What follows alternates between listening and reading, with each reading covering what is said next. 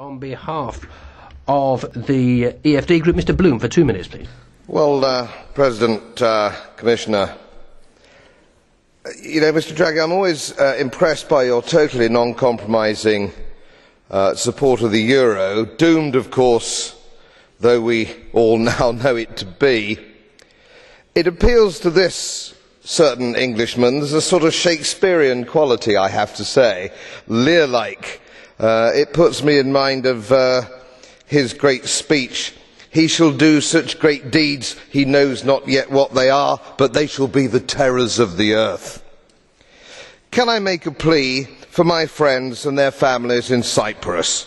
A microbrewer who had his savings in a bank to start a microbrewing company, not a rich man at all, but of course it was more than €100,000 because it was his life savings.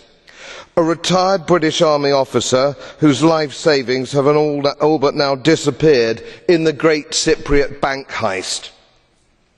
Of course the big boys got their money out early, didn't they? It's always the little people who get shafted, isn't it? I'm not totally convinced that you really care about them.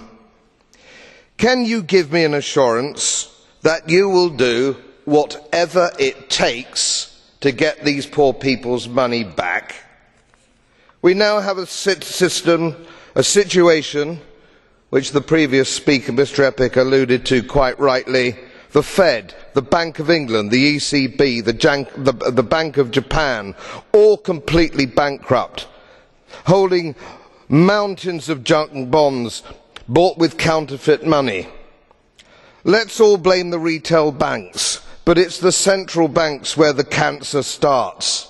Politicians, bankers and lackey bureaucrats should be arraigned at an international financial tribunal in The Hague in the same way as war criminals.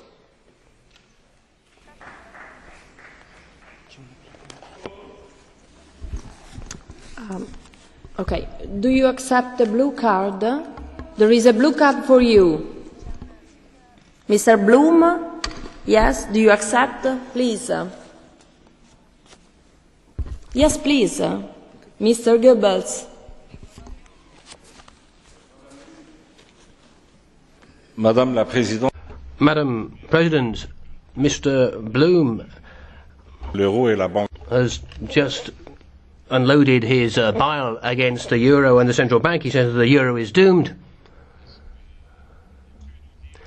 Could he tell us why his country, that's not a member of the eurozone, has economic indicators that aren't actually all that brilliant, and why in the last 10 years has the UK always had a higher inflation rate than the eurozone?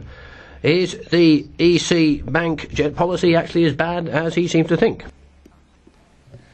Let me assure you that United Kingdom politicians and central bankers are no less stupid than the people out here or the people in Washington.